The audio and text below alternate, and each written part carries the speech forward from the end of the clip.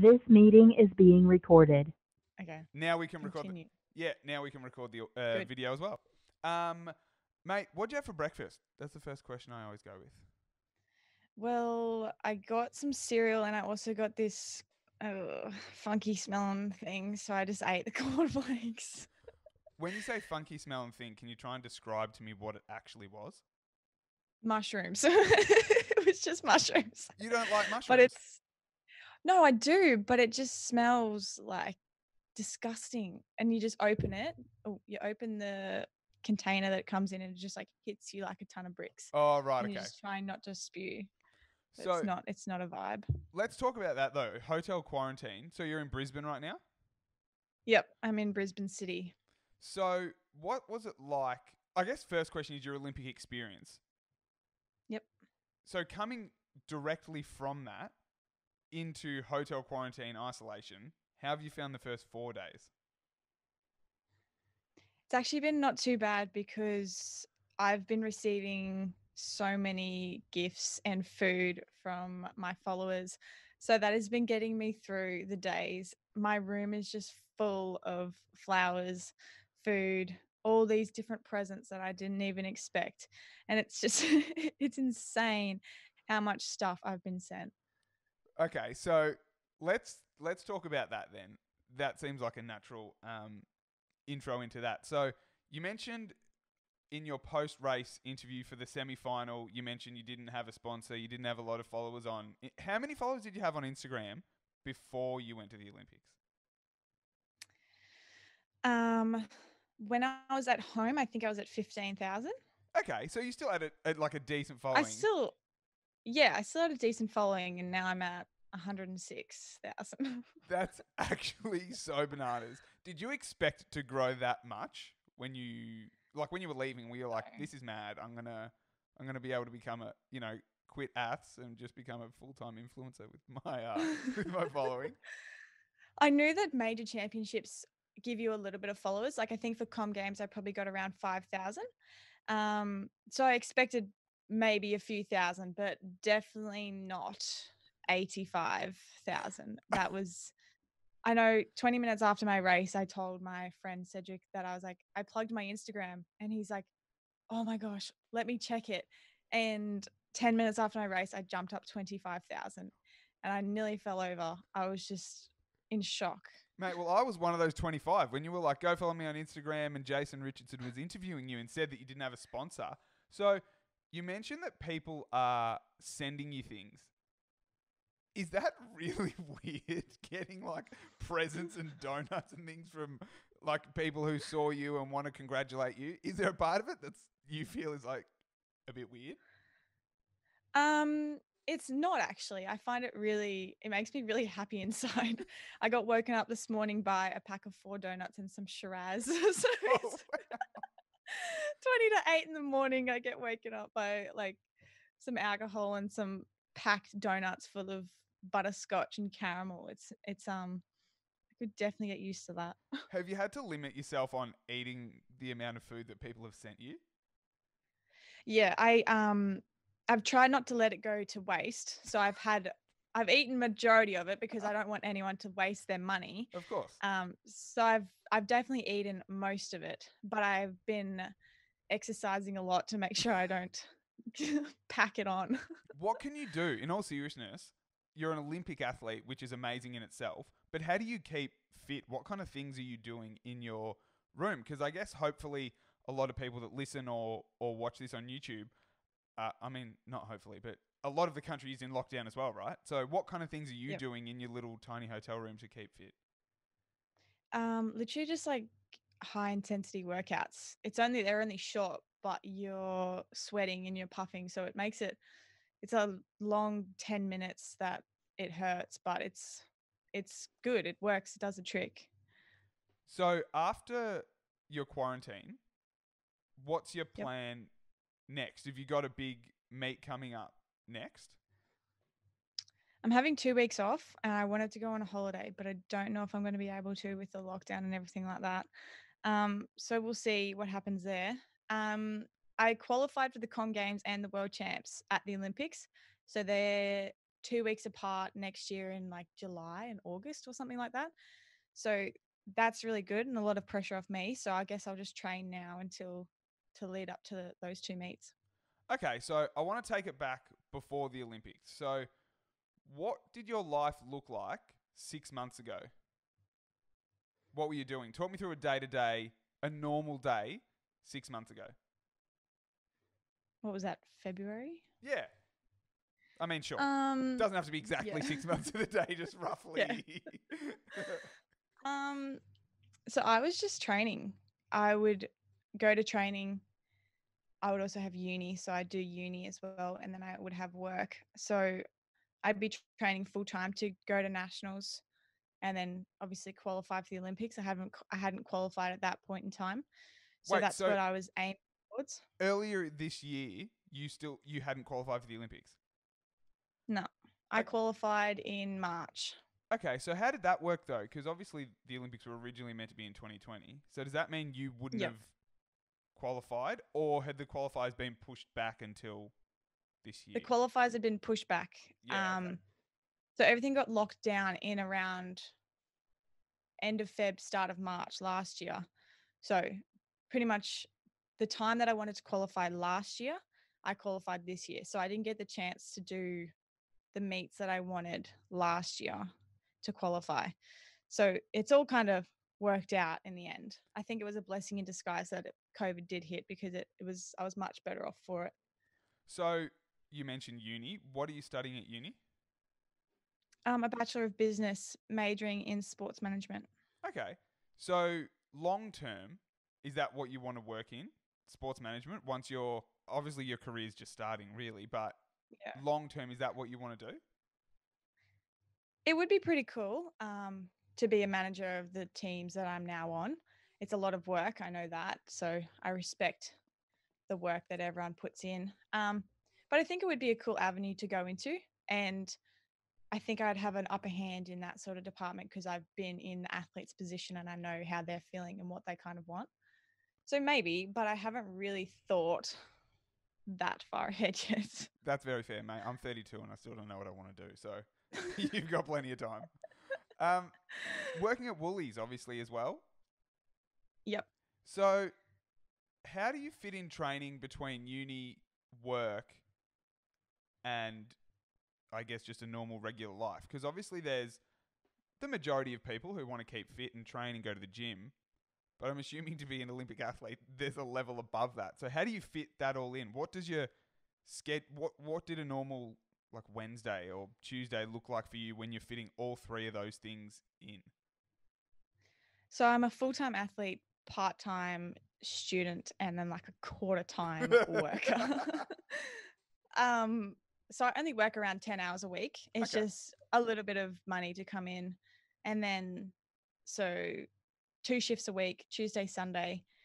The only day I have off is Sunday, so I work Sunday. And then I train in the morning. If I need to do uni, I'll do that in the middle of the day. And then if I need to go to work, I go to work that night. It all works pretty well. It's perfectly balanced at the moment, so I'm not mad about it. So as someone who doesn't understand athletics or being a full-time athlete at all, how do you mentioned again that in that post-race interview about a sponsor. How does that work in terms of an athlete getting a sponsorship and what do they pay you for? Does that make sense? Can you just talk through that Yep. process? Well, each contract's obviously different. It depends on what the company wants, but if a company's interested in you, they will most likely go to your commercial manager and do everything through them. They most of the time they don't even talk to you. They just tell them what you want, what they want, and then my manager will tell them what I want to do. So mostly everything's social media nowadays. Yeah. So the more followers you have, the more chance you have of getting brand deals and everything like that because you obviously have more exposure to more people. But yeah, it'll be like a few posts a month in your feed and then a few stories as well. And then they'll pay you Yeah, X okay. amount of money plus the product if you want it. So if you didn't have a sponsor before the Olympics, how were you like, and you were only working 10 hours a week, how are you like surviving? Do you know what I mean? Like how are you living in terms of like if you're training full time, then doing a bit of study and a bit of work, how did that all play out? Well, I still live at home, so that's Okay. a big expense done. Yeah. But the Queensland Academy of Sport pay for my, like, if I need an MRI or anything like that. Okay. Plus I have free physio through that avenue. So a lot of my medical things are paid for. Yep. And then other than that, I don't really have the expenses. Other than that, it's just travel.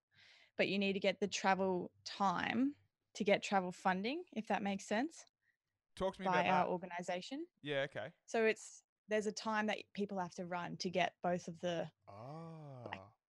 the travel funding times. So for you to get money to travel, Yeah, if right. that So makes sense. yeah. So you have to run a specific time in your Yep. whatever race or Event. yeah. Yep.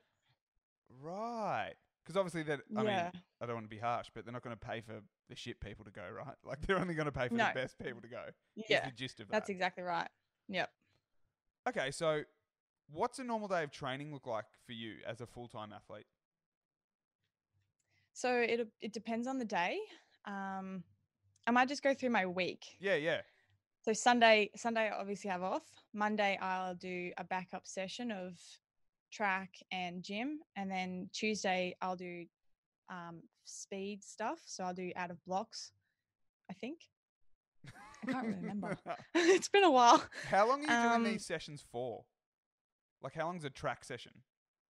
so I'll probably get there at around 8 and I won't leave till like 12. Okay. That's with doing everything, recovery as well. Um, so Monday, track and gym. Tuesday, track. Wednesday, gym and massage. Thursday, track. Friday, gym. Saturday, track. And then I have physio in there somewhere. Right, so it's basically a combination of in the gym working on specific exercises that help you in your Yep. chosen event. Right. So Yep. at what point did you realize that you could make a career out of running really fast? Like, because you're only I 21, think it right? So you're was. still pretty young. Yep. But were you 16 and you were like, oh shit, I could probably go to the Olympics in a few years? Like, did that become a realization at some point? Yeah. 2016, I was 16. So I was watching Rio Yep. and I was like, this could be my last Olympics that I watch potentially. I was still coming up through those years. And then the next year, I got chosen for the Nitro Athletics. And then from there, I think I just got put out in front of everyone. And then from there, I was like, okay, I could make this work.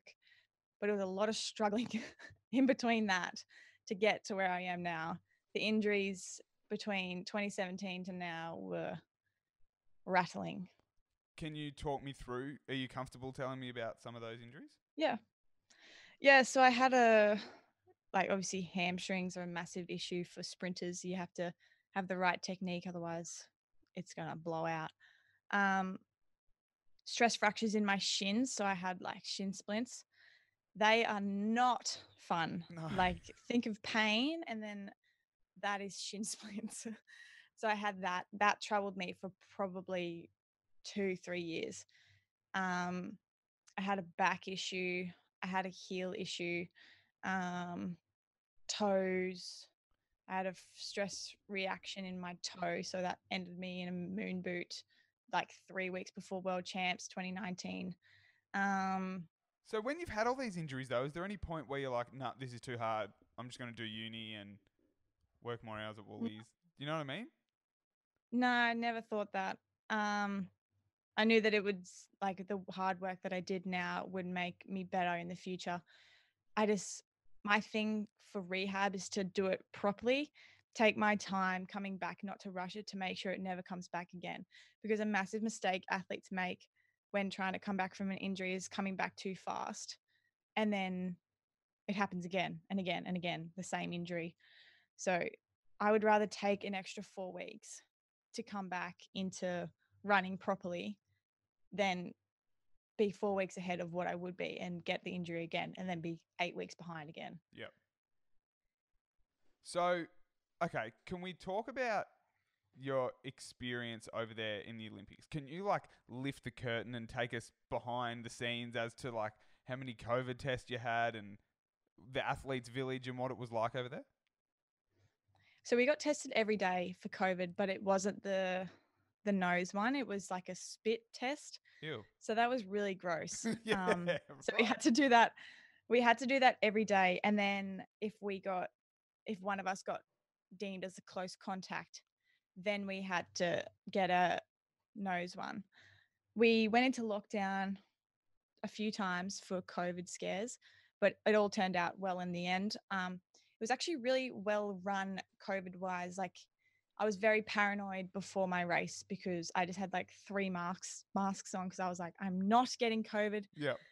I've come this far. If I was to get it now, it would be devastating.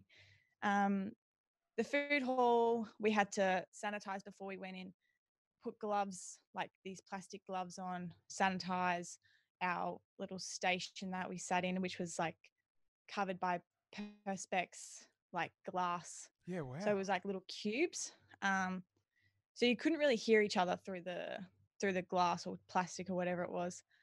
And then we weren't allowed to like associate with other countries because obvious reasons. Right, so you so were there was so you were only allowed to sit with and talk to and eat at the same time as the other Australian athletes. you couldn't help it in the dining hall because there was obviously other people in there. Yeah. But the Aussie Olympic Committee did an unreal job at making our building so safe, and there was chairs for us to sit down outside to watch our like fellow teammates compete, and Yep. there was a nutrition center underneath where it had like Australian foods where we could go and eat if we needed it to save us from going to the dining hall. What kind Recovery centers. What There kind was gyms as well. What kind of food was in the dining hall? Everything that you'd want. Yeah, okay. Literally everything. Yeah, It great. was like world stuff, Japanese, halal, vegan, vegetarian, gluten-free, Yeah, okay. everything. Yeah. Are you on any particular diet? Like, are you any of those? Veggie, gluten-free? You eat it all? No, all good. So when you were now, something that they were talking about in the news was that the beds were like made out of cardboard or something to stop the Yeah. athlete. Was your bed made out of cardboard? Yep. I whenever I go somewhere, I always run and jump on the bed just to see how it's like, to see how comfy it is. So I did it and I ran and I jumped, and no joke, the mattress is like hard as a rock. So I like winded myself jumping on the bed, Yeah. but it was actually surprisingly comfy. Like Okay. it was hard as a rock, but you slept so good. It was really surprising. But by the end of the like however long we were there, you could see like the beds starting to Oh, really? like crease a little bit Yeah. in certain areas. Like the legs were starting to like Yeah, right. Did you, at any point when you were sleeping on it, did you feel like it was going to collapse, or just looking at it, it looked a bit dodgy by the end? No, it was pretty good. Only if you like went looking for it, then Yeah, okay. it was. But the last night, it was just people were just jumping on them, and they were ruined. Didn't take much though. I can't believe that they made them out of cardboard and they stayed. Was it like norm? Like, I'm literally picturing cardboard that something gets like a fridge comes in. Like, is that what it was, or was it some weird Yeah. Japanese? No, cardboard that's literally what it was. Okay, right. Just thick, sturdy cardboard. Okay. Yep. So, Yep. quarantine. Back to quarantine. How is that going in terms of Athletics Australia? Are they like doing things for you guys? Like, do you have fun Zoom? I think I saw you on last night. You were playing some kind of Zoom quiz. Trivia. Yeah. Yeah. So can I you sucked at it. what do you remember any of the? Was there a theme to the trivia, or was it just general? Yep. It was Olympic history. Oh, yeah. Okay. I got probably 2 right because I'm just hopeless at like general knowledge. Yeah. Okay. Yeah, no, the AOC have all these workshops and things that we can join into every day. we get an email every morning saying day, whatever it is, quarantine, it's called. So there's so there's heaps of workshops that we can join into if we need, and there's Yep. people we can call if we need to just chat. So it's really good. They've thought of everything. Have you? How do you feel coming out of the Olympics as a 21-year-old Australian Olympic athlete that you have that title? You ran your PB in the 200. Like, how are you feeling at the moment? I'm feeling great. Um, I think I'm still riding on that high, and I'm just waiting for it to kind of like come down. Because there's literally like a certain point it'll go like that, and you're just like, oh, I'm just a normal human again. But it's part of the ride. Everyone loves the Olympics when it's on, but they'll quickly forget about it as well. But I take the positives as it comes. So, and everyone's been really supportive of me. I haven't seen any sort of negativity. So happy with it. Well, that's what is hard, right? Because whether it's AFL footballers or NRLW players, they're Yep. playing for 6 months a year, generally. Yeah. Your events are only really in the spotlight, I guess, every 2 years in terms of Com Games and Olympics. Yeah. But will you now try and come up with that you do have a really big following on socials, over 100,000? Will you like try and sit with a manager or whatever and come up with a plan to try and keep your content coming or keep, you know what I mean? Like in the public eye, not in a bad way, but that's your job, right? Like you've got to do that to make a living. Yeah, and it's definitely very important to stay active on social media. I'll admit I've been very lazy in the past because I go to training and I train. I don't go there and I don't take photos. I go there and do the work that I need to do, and then I go home and do the right things, like recover and whatever else. Um, but I think now that I do have a bigger following, I will need to be more conscious of it, Mm-hmm. just so I can stay on top of the engagements and stuff like that. It's just, oh, I'm new to this. It's a lot. It is a lot, but I'm like the value that you would add to people when they're scrolling, and all the Australian athletes that we've now discovered through the Olympics is so much more than what people get from, your influencers that are posting their bikini shots at the beach that get, $5,000 a post from Bondi Sands. Like the joy that you bring people is so much more. Your post-race interview, the Rowan Brownings, the Matt Denny's, like it's. Yeah. Did you have a favourite moment, obviously besides your race, of the Olympics that you were Yeah. watching? I definitely loved just watching all of my friends perform to their best. I remember watching Rowan back at the village, and I was like, oh, I just hope he goes well here. And he goes out and he beats Johan Blake. Yeah. And I've just jumped up and I couldn't believe it. I was in complete shock. And then Cedric and Ash absolutely killing it. Nicola coming second, being there to watch it all. Matt coming fourth. Everyone competed so well. Obviously Peter as well coming fourth. I feel so like privileged to be there watching it live, because it was so special to be able to support them and be there for them when they were at the highest point in their life, and knowing that there was actually a support system there, even though it wasn't their family. It was close as they could get at that point in time. So it was awesome to be there with our little maracas and our tambourines cheering everyone on. Did you guys get a sense of what it meant to Australia back here, that a lot of places were in lockdown and were getting so much joy out of watching you all compete, do us all proud, and also that everyone that competed did really well? Like I think they were saying that this was our best Olympics since Sydney, or since somewhere. It was the best something like Olympics in that. a while. Did you get a Yeah. sense of how much that meant to Australians while the Olympics was happening? I love that it made such a positive impact in everyone's lives, because a lot of people didn't want it to happen because they weren't sure of how safe it was going to be. But I think everyone is glad that it actually brought a lot of joy and happiness into their lives for a short time, and then the Paralympics are coming up as well. So I love watching the Paras. There's such amazing stories behind every single athlete there.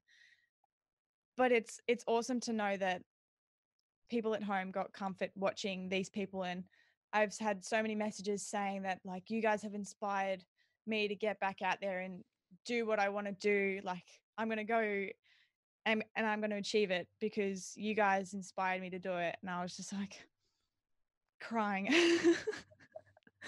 So It's you, awesome. It's awesome to see. so you do get a sense then of what it means to people, and it is great that you are getting those messages. Do you have to check yourself that? I was about to say you're so young, but you don't you don't realize you're young. Like, you're 21 and that's how old you are, and you've lived the life you have. But is it cool to be Yeah. making that impact at your age? It's, I don't really see myself as this young, but it's also like I potentially have so long left in Yeah. my career Yep. that it could just keep going. It could be positive for so many people potentially in 2032. So it's awesome to know that there's still like 11 years of, it's weird to say, like, inspiring people. I don't know, it's weird for me to say that, but it's also really exciting and it makes me want to work harder. So It's back. it's back. I've got it. In the Australian Olympic team, you've obviously got a lot of people that do a lot of different events or sports. Like, you've got equestrian riders Yep. and cyclists and swimmers and athletes. So Yep. everyone who's watching looks at the track and field athletes, especially the 100, 200 meter sprinters, as like the showpiece events. Are you guys in the team considered heaps cooler than like the equestrian riders? Do you know what I mean? Like, is there like segregation within the team of like the cool athletes and the, I don't want to say not cool because everyone's amazing, obviously just having a bit of fun, but like, do you know what I mean? Is there stereotypes within the team? Not well. I haven't been to a normal Olympics, but I didn't see most of the sports while we were Right. there. Because of people were separated. I don't know, but it's like, yeah, the track and field people definitely know we're the main event. Like, come on. I mean, the whole track and field, not just sprinters. Yeah, okay. Like, track and field is the main event of the Olympics. Yeah. It is. It's like one of the main sports. So a lot of people were around it, but not many people knew our names before going into it, if that makes sense. Yeah. Because track and field doesn't get a lot of coverage in Australia. So that's why I love the Olympics, is because it puts our names into households, and it can potentially get a young kid to start athletics, which makes their siblings start, and then it, like, more participation kind of thing. Because without younger participation, our sport dies as well. So I guess that's why, if we, like, the more we perform, the more people start it as well. Now, are you guys told, like, how did you have much media training before you went? Because yourself, Peter, and Rowan, all when you were interviewed, showed really great personalities. Like, you obviously swore. There were a couple of, get them confused. Yeah, Emma McKeon and Kaylee McEwen. Kaylee McEwen. Yeah. Swore. Yeah. Did you get told to just be yourself? Did you have a lot of media prep before, in the lead up to going over there? No, nothing from the Olympic side of things. Yeah. In the past, I've done media things, but I knew that to have the most impact on people, I needed to be myself. Some people would hate it, some people would love it, but I couldn't fake who I was, because I'm an open book and I couldn't go in there and be someone who I'm not. But I think the people who did have the most impact were the ones that were authentic. And Matt Denny, with his, like, Brandon Stark roommate and his little zip thingy, Yeah. like, it shows personality, and that we're not serious all the time, and that we do have a laugh, and we're not just like athlete kind of thing. Yeah, like Rowan and his mullet. Like, that's a whole thing. I wouldn't be surprised if there's a Twitter account just for Rowan Browning's mullet. Like, that's I saw so many articles about that mullet. so good. So good. And every Aussie would have looked at it and gone, Oh, I love that guy. How Perfect. good, yeah, how good's his Yeah. mullet? Like, he's just He's so relatable. Yeah, exactly right. Exactly. And Brandon Stark, like I also read, because he was fifth in the high jump, and that Yeah. the jump that he made would have got Would have medaled medaled in in. every single one. Yeah, like so Yeah. stiff. But again, now people know Brandon Stark, and now Yeah. hopefully people can continue to follow all of your journey. So, Nitro Athletics, you mentioned that before. Yep. What's Nitro Athletics? It was a meet that I think AA hosted back in 2017 that they planned to run over 3 consecutive years, but I don't know what happened there. Oh, okay. But there was like 3 or 4, 5 countries that came. So obviously Australia, Japan was one, something else, and then there was the Bolt All Stars. I can't remember. Yeah, so we just competed over 3 meets or something like that in different events. So there was like a 60, 150, A a 60? mixed 60 meters. Um, Yeah, right. and then we just all got points, and then at the end the winner Oh, cool. got the trophy. Yeah, right. Yeah. That's a bit of fun. Yeah.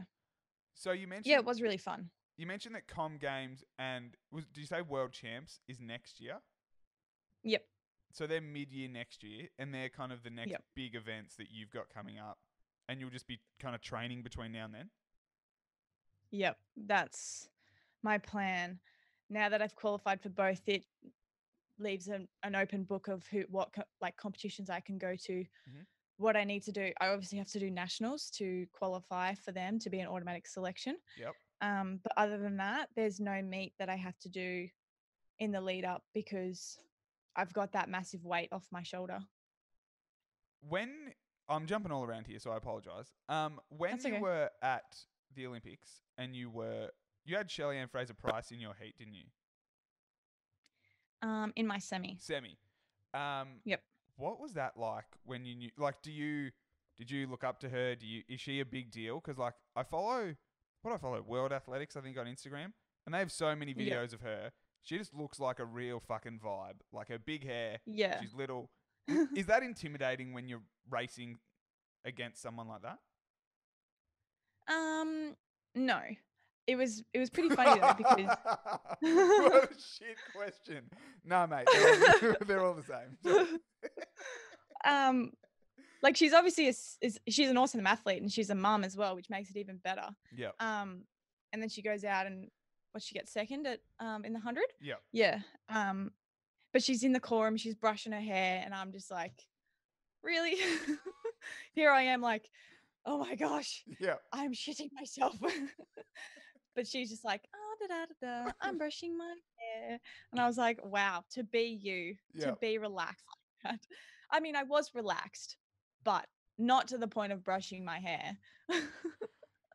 Would that not, with the hair, right, and all the sprinters that wear the big gold chains and stuff, does that not slow them down? Like, obviously, when we're talking about like 1/100th of a second and stuff, does that not make a difference? Probably, but they want to stand out, so that's their way of doing it, I guess. And I guess standing out is a way to get sponsors as well. So, but surely wouldn't winning be the best way to stand out if you took all your chains off? Well, you'd think so, but there might be some sort of meaning behind what they do. Yeah, right. I know that I wear my necklace because it's good luck, but it is only tiny. Can you even see it? Yeah. No. Well, Yeah. like real. Yeah, that's tiny. Yeah. But you know some of the male sprinters who have the big hectic chains and the sunnies. Big thick ones. Yeah. That doesn't make any sense. I don't know. I don't know their logic behind it. It probably has some meaning, or I know the Sunnies would be a sponsor, so that's their thing of. Oh, okay. They have to wear it to be like, that's their requirement. Okay. Have you had approaches from sponsors now since the Olympics? There's definitely been a few. Yes. Yeah, awesome. Okay, great. Well, everyone, obviously we can't reveal anything, but just make sure we follow along on your Insta story. Yes, it'll be coming soon. Yeah, amazing. Okay, Riley, we've reached this point of the podcast. I'm going to ask you to make a big call. I still haven't thought about it. Okay, so I can't think of anything. so I've had Aussie basketballer Joe Ingles. I've had his wife on the podcast, Renee Ingles, great Australian netballer. Yep. Her big call was that she snacks on frozen peas and corn. Real random. Yum. Yeah, right. Do you have any weird habits? Sleep with your socks on. You think I chicken literally twisties are better than cheese? You know, something that's a bit odd that you do. Nothing. I don't know. I'm literally like stunned right now. Oh my God. Okay, I hope we can I'll change it. What's something that no one would know about you? This is worse because everyone. Oh no. I think people know this about me, but I don't know. But I have a pet cow called Moo Moo. That's fun. Tell me about Moo Moo. I've had her for probably like 13 to 15 years now. Wow. So she's an old Moo Moo. But since I was probably like 7, I've had her, and I'm like 21 now. So she's cool. Do you We go? like what? Do you do you like? What do you do with a pet cow? Well, she roams around the paddock. Yeah. But when I was younger, she used to like sit under the patio with my dog, Mm. and she came inside one time accidentally, and because like they have little hoofs, Yeah. she just went zoop and slipped, like because she has no grip on her feet, well hoofs, so she just went dunk on the ground. How did you get her up? Aren't cows really Well, heavy? she was only little at that point, Okay, so right. we just like picked her up and like pushed her out. But she's cool. Do you have? So I'll have to send you a photo. yes, please do. So I was trying to do research. Is the place you live called Bow Desert? Is that right? Yes. Yeah, Yep. right. So that's an hour from, in my research, an hour from Brizzy and an hour from the Gold Coast. Yep, And that's correct. And that's where you live with Moo Moo. Yep. Moo Yeah. Moo lives there. Lives there. Amazing. Oh, well, Riley, I can't wait for you to get home to Bow Desert and flick me a photo of Moo Moo when you're Yep. hanging out in the paddock. Oh, I have some on my camera roll, but I have to scroll up and find it. Okay, right. Chuck it on your story. Let us all meet Moo Moo. But Riley Day, thank you so much for your time. Thanks for having a chat, and best of luck with your training and World Champs, Thank you. Nationals, and Com Games next year. Thank you.